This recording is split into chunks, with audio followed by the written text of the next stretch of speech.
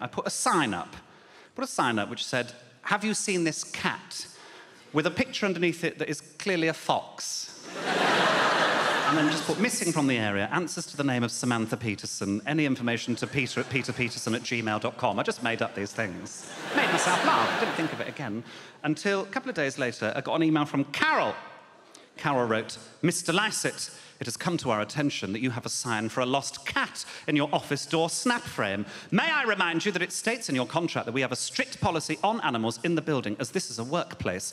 Animals are not permitted, and anyone found with animals in their units could have their contract terminated. Regards, Carol, management assistant."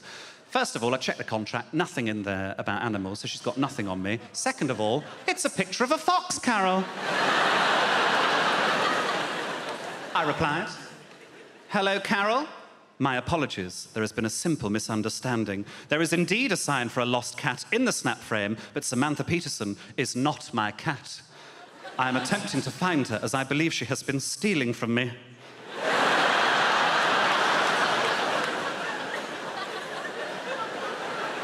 I popped into the office late one night last week and discovered that my collection of antique biscuits had been disturbed.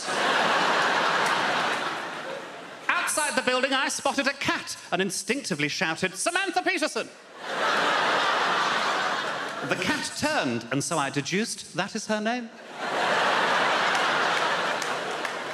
I know she has my biscuits. Any help you can provide would be most appreciated. Many thanks, J. Lycett. Carol sent me a reply. "Mr. Lycett, I'm sorry to hear about the disruption at your office, but I would like to politely ask you to take the sign down. The surrounding businesses have made complaints that their clients are being disturbed by your sign. Regards." How you can be disturbed by a sign, I don't know. She sent me another email straight after. She said, "Also, can I ask what the Peter Peterson email address is on the sign? Are you sharing the office space? Because it's a sole occupancy." I replied, "Hello, Carol. No, Peter is my private investigator. He has agreed to live in the office and work on this case for as long as is necessary."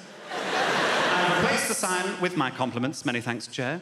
I replaced the sign with the same picture of a fox, just with "wanted dead or alive" over it. Day later, another email from Carol. "Mr. Lycett, we've had more complaints that you've replaced the sign with a very similar sign. Also, you can't have anyone living in your office. Is there a time we can speak on the phone today? It would be easier to discuss this rather than over email. Regards, Carol." I didn't want to speak to her over the phone, so I replied, "Carol, I'm afraid that will not be possible. I have been advised by Peter Peterson that I shouldn't use the phone, as it could be bugged."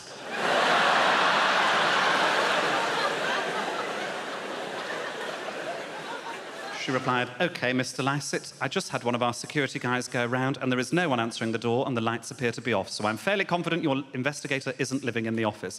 As long as you don't have pets in the office, I'm happy to forget the whole thing. Regards, Carol." Very diplomatic, very considerate on Carol's part. I replied, "Carol, Carol, Carol.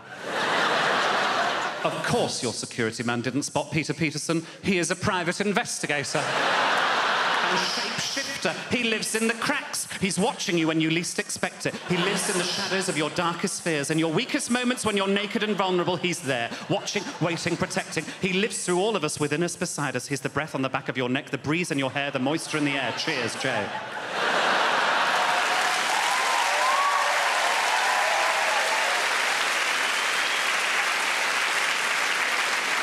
I also put, "PS, also, FYI, I found Samantha Peterson last night. I slaughtered her as a sacrifice to our beloved gods and burned the body in a tribal ceremony. I took the sign down this morning." Carol replied, "Thank you."